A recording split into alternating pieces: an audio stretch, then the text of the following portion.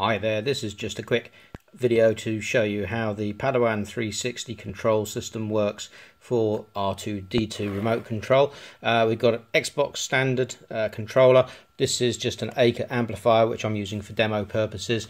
The red board there is a SparkFun MP3 trigger board. It's got a 2 GB memory card in there at the moment, preloaded with the various R2 sounds, an Arduino Uno at the bottom, and a USB host shield.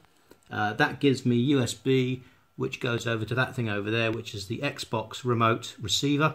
At the moment I'm just powering off a little LiPo battery straight into the Uno, and over here is my Sabertooth 32 amp controller, obviously not connected to anything at the moment. I just happen to have it still plugged in. So just to give you an idea, you can see at the moment the rings are spinning around. That means that R2 is connected, sorry, the controller is connected to R2. The fact that that's spinning tells me that the motors are inactive. So if I give any command, nothing would be happening on the speed controller, but I've still got control over the sounds. So I've got standard sounds just if I push these buttons, as you can hear. Now the way this works is it actually works on combos. So if I hold that button down and do this one, for example, I can get music. So if I hold it down, get that one, I've got that, likewise that, likewise that. So I can control music basically if I hold that shoulder button. If I hold the trigger button down and do these, I've got another set of sounds altogether.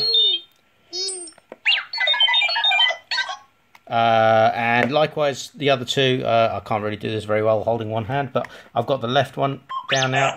So if I do that, so got all sorts on there.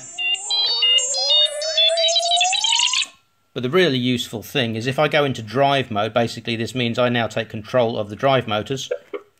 You can hear it's giving me a chirp to tell me that it's active, and you'll see that the light has stopped moving around. If that's now in speed 1, so as this will now control the droid's movement at a low speed. If I click the stick down, again you can hear it gives me another sound feedback, and segment 2 is now lit up telling me I'm at speed 2. And if I want to go to speed 3, which is the fastest, I get a warning off R2 that he's going to be going at his absolute fastest. If I want to take it out of drive mode, so in other words the speed controller for the motors is out of the circuit, you just simply push that button again, and again I get sound feedback.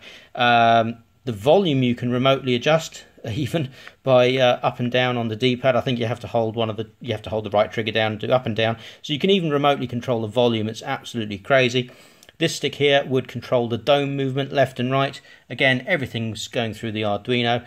And finally, if I push the back button, which is this one here, it puts it into what it calls a sort of a tracked mode, I guess, which will just randomly play sounds at a random time frame, and it will also move the dome at the same time. Notice, because of the light is spinning around, that tells me that the motor is disconnected. So if I gave it anything on the right stick, it completely ignores it. And as you can hear, it's just at random times, it's doing random sounds.